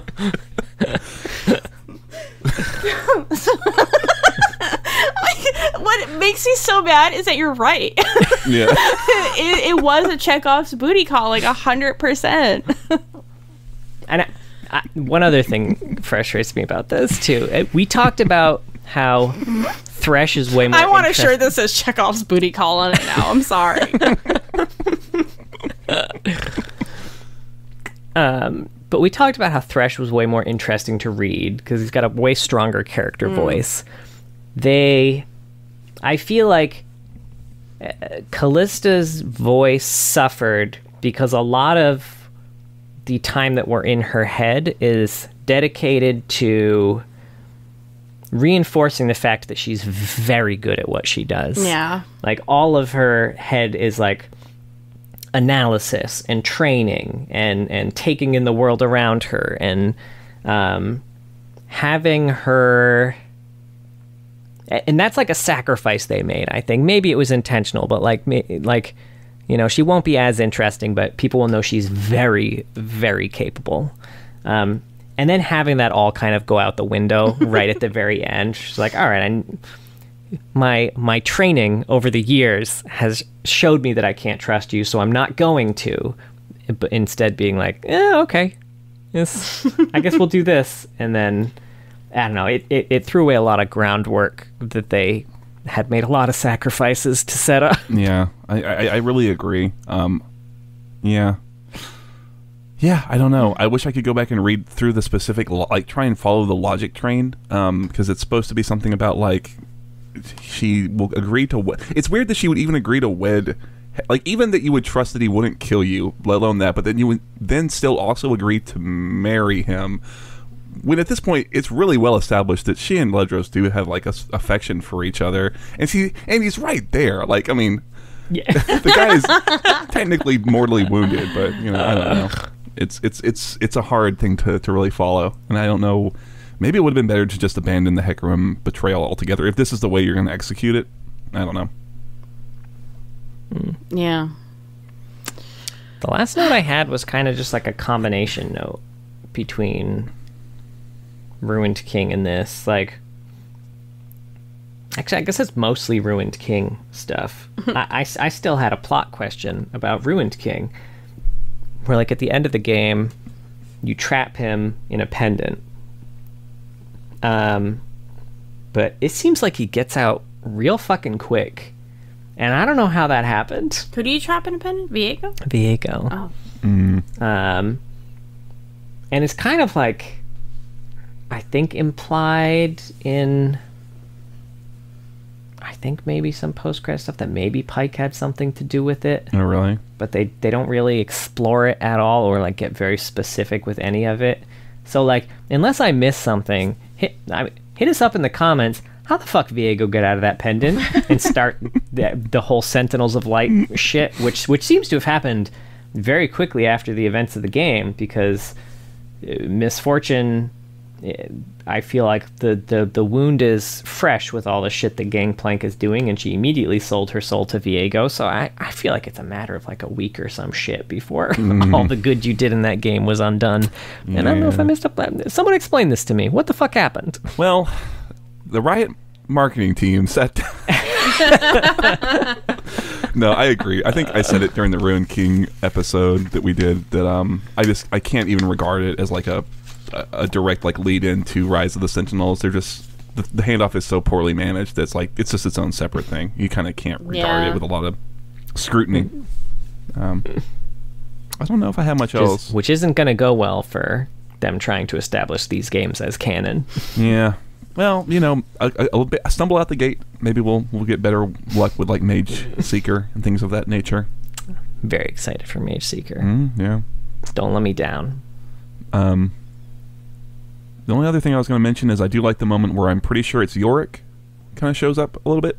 Oh yeah, yeah. I like that because it did play like. Even though I know what's going to happen, like you're saying, there was a little moment. It's like he does seem to get through to Viego, and Viego does actually start to kind of accept what's happening and start grieving. I was like, oh, interesting. How is this going to change? And it was nice to see then Thresh kind of come in and fuck everything up. I was like, okay, nice, neat. It was great. That was definitely a moment to add to the angst and the devastation of it. As Viego's literally about to go back home. Like he was about to accept all this and go back home, and Urlach Girl was like, no sir, I want to see what happens when you put that dead bitch in the water.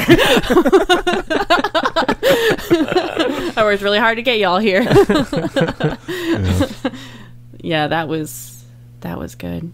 Yeah, there's a mention of Maokai as well very quickly. Callista kind of sees him through the trees. Do you remember that? Yeah. When she's doing her little walk around the ground. Yeah, she's just like walking around. She kind of sees Maokai like slinking around, and then he's like, "Oh no, someone saw me!" He's cute. Like a toy from Toy Story. He just stands. You just see these big eyes in a tree, like. Wink, wink. Yeah. This place is weird. I'm going home. Like this. I don't care if it was fan service. I was like, oh, I know him. Right. That's Maokai. The tree. I'm a genius. The tree. I know what that is. Yeah. Zillion gets mentioned. That's one of the ways they find the place is Zillion keeps really verbose notes about like everything apparently. And that's some of the stuff that Viego was looking over. That. Yeah. He gets name dropped twice and that's it. And I think they even say his name wrong the first time. So it's, oh, okay. A little wink. Z-Dog. Z-Dog. This is no time Z-Dog. I'd love if that's how he signs his name canonically. Oh, shit. I think that's it. Yeah. That was Ruination, a League of Legends novel. I definitely want more novels. We definitely picked apart this a lot, and I feel a bit bad because I don't think anything in Originals did a bad job or anything. We're just kind of here to pick apart things, and I just feel as a fellow writer, I don't like picking apart other novels. I feel guilty. The lore is one thing, but a book is another. That's fair. I think I think if I was probably harsher on this than like Garen First Shield, and I think it's because, at least in my mind, I came into it like it's a novel. I came in with maybe some different expectations than I did for like a novella. Yeah. And maybe if I had lower those a bit, I might have enjoyed my time a little more. It's not bad. If you like League and you're just kind of interested in these characters, you'll probably enjoy it. Or if you want a nice kind of light fantasy type of thing, pretty easy read. It's pretty easy to get through. It's very easy. Yeah. It's a very easy read. And I walked through life with no expectations, so this was right in my wheelhouse. But yeah, there are things that I wish they hadn't changed, and things I'm glad that they did. There are some great scenes in it for sure. I think it could have been a lot better, just with more time dedicated to some of the characters, like Linker in it. Don't worry, don't be afraid to make the novel too long. You are dedicating yourself to a full-length novel. Dedicate yourself to it, man. Let it be a long novel. It's fine. If you want to reach out to other fantasy writers, they're reading like 900-page books constantly. Like, trust me, they do not care. Yeah, it makes me wonder how much of that. Like, I'm curious how much Riot was involved in. Like here are the guidelines. Like, it can't exceed this length. Like, it has to kind of move at this pace. I am curious. Yeah, if he had gotten a restriction on, because I can imagine that being very difficult. Yeah. If he had to hit a certain word count, keep it under a certain word count. Yeah. And I know like Riot's lore team in general has had like a spotty past with, just like the kind of revolving doors and just not being given the resources they need, or like people from outside the team feeling like they should have more input than they really should on the thing. So I can see that. I mean, I don't know if any of that was involved here. Maybe they've evolved over the years, but I feel like my guess here, I think this novel's under 100,000 words, and that he was told to keep it under 100,000 words. Which for a fantasy, I think that's unnecessary. Fantasy should be over 100,000. No, that's not true. They should. They don't have to be, but in some cases, they absolutely should be. Yeah, I don't know. But with all that said, what do you guys want a full-length novel about in the whole League universe? Oh, shit. If you could have a full-length novel, this is hard because I feel like I have a lot. Okay. that I would like. I'm trying to think of things that I've said, man, I really want to see this. I would like pull the trigger on some Alistar team up. Get him and Riven tooling around in Noxus. Have them do a little globe trotting with one or two other characters. I remember, like, maybe Rel, maybe Kled. Get them all together, do some shit in Noxus. I don't know. Maybe. Yeah, I like that idea of having a full-length novel about something that hasn't. It's not a story that's already been told a bunch of times, right? You're kind of picking a few characters that have some lore and creating your own story based on that. I think that would be a really good idea, because then they wouldn't be so confined to, what's going to happen or what has already happened. Yeah. Especially with Alistar, nothing's happened. Yeah, exactly. It's perfect. There's nothing there. I would read a full-length novel, which is a picking up of wherever Diana and Leona are. Oh, that'd be great. Because I have a lot of questions about both of them. I'm interested. I have a lot of interest in aspects in general in their interaction with hosts over time. So I would love a novel exploring, especially after reading like the very good Pantheon short story. Like, I want a novel exploring more about the relationship between aspects and their hosts in a different situation, and the relationship between, two hosts who knew each other before the aspects took over, and also what they're doing with their storyline, because I feel like those two in general, we often have a lot of questions, like, well, where the fuck was Diana for this? Where the fuck was Leona for this? So, I'd read that one. Well, then you'd have to put Rise of the Sentinels in that novel, because apparently Diana decided to show up she came out of hiding just for that. Can we just not? Can we just pretend? I'm with you, though, John. I would prefer a continuation rather than a prequel. I'd like some Bilgewater shit. I want to know what happens when Gangplank makes himself known to be alive in Bilgewater again. I think that would be really fascinating. And because I mean, does that happen in the Ruined King, I guess? So what we get of Gangplank in the Ruined King, he's still kind of operating in the shadows. He's the reason that Viego gets re-released, is Thresh also tricks him. Does Miss Fortune know he's alive? Miss Fortune knows he's alive. Ah, damn, what a Miss bummer. Miss Fortune captures him and is going to execute him, but he escapes before the end of the game. That's stupid. Okay, well, ignore that and give me a novel. Because then we can get Graves and TF in the mix. I'd like them to be some characters in it, and I think that would be a lot of fun. Or I think another region that lends itself to it is the Freljord. I like Ash and Sejuani shit a lot, how they are very similar in a lot of ways, and in another world they could be really, really, really close friends, but they're on opposite ends here of a fight. And if you have to do a prequel, I would take the Three Sisters from the Freljord. Oh, sure. I think that would be really fun. Yeah. I get some Void shit in there. Oh yeah. Oh hell yeah. That'd be great. I would love a good Void story. Mm-hmm. Yeah. That's not in Shurima. I would like to get away from Shurima and Void stuff for just a little bit. Feel a little Shurimaed out. I don't know why, but I find the Void being in the Freljord way more interesting. I'm not sure what it is. That Lysandra story was pretty cool. The one where they go down into the Howling Abyss. Yeah. It was a really neat depiction of it. Oh, that's fantastic. Yeah, having that worked into a full-length novel could be really great. It's very The Thing, almost. Or it could be in some ways, some of the way they talk about it. Maybe that's why I like it. And it's got great opportunity for cameos. It's true, honestly. Get a lot of champions in on that shit if you commit to a Void story.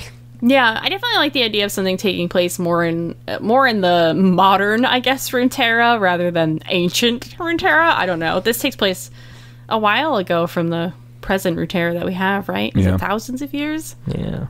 Feels like it, yeah. It's fucking a long time. Yeah. I think there's an interesting story to be told from a celestial slant, too. Yeah. It wouldn't be my thing, much in the that this wasn't. I would still read it because we'd have to do an episode about it. But it wouldn't be my thing. Celestials and gods, that's another thing that, no. Much like kings and whatnot, doesn't interest me that much. I think the aspects are a good grounding way, a good way of grounding all that. The Celestials are hard because they're such a vague amorphous concept. Even I don't quite know what the fuck is a celestial versus an aspect versus... I don't think Riot does either. I think that's maybe why I'd like a story on it. But I also like the idea of...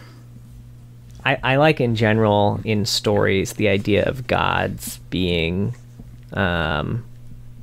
either beaten or controlled by mortals in some way. I got a book rec for you, actually. Found a way to... But so like the whole thing with Aurelian Soul, like I kind of dig that vibe. Sure. One of my favorite series growing up was the Avatar series, which is not to be confused with Last Airbender or the Avatar movies. There's just a series called the Avatar trilogies that was very good. I've not heard of this. No. It was there was two Avatars was enough. There's a third one. There's a trilogy of them, it seems. Yeah. It's a lot about gods and how they've done fucked with mortals one too many times, and they're gonna get theirs. I'm down with that. I'm down with a little god killing. That's what you know how sometimes when I'm playing an RPG I name my character Cyric. Oh, he's from the Avatar trilogies. Nice. He's Are these books? He's a really cool assassin thief. Yeah, they're books. Oh, okay. Interesting. All right. Well, that was Ruination, a League of Legends novel. Any final thoughts? No. I think we said it all. Yeah. Yeah. Well, thank you so much for listening. We have a Twitter. It's @Loreheads, and a Discord as well if you kind of want to pop in and talk to us. We have a Twitch, twitch.tv/Loreheads. We generally stream on the weekends. We did miss last weekend. John, yes, Sally. It was kind of busy. That happens sometimes. John does TFT for a bit, and then we'll jump into some ARAMs, and we'll all play together if you want to jump in as well. What other social... Oh, YouTube. We've been posting full-length videos of these episodes as well as clips that John posts there, and TikTok and whatnot. We have a Patreon as well. We just recorded Helmet Bro, so that should be up really soon. That's a bonus audio episode. Thank you so much to all of our patrons. But a very special thank you to our Medarda tier patrons. Big Man Gnomes, Chloe Things, King of Hearts, and Techno Robert. If you guys were on the Blessed Isles when shit went down, I would alt you to safety. Oh, no biggie. Would you feel the sand beneath your hands, or whatever it is he says? Oh, yeah. He said that's what he does. I honestly really liked how they had some of Rise's abilities there. He, rude prison someone at some point. Yeah. That was fun. Yeah. All right. Well, please be sure to join us next week. I think we're going to have a lot to talk about because she just has a lot of lore as we talk about the Exile Riven. Back to the Sentinels of Light. No, I forgot she was in it. Are you kidding me? Why would you fucking do that, Riven man? was in that? Riven's in that? No, she's not. Not in my universe.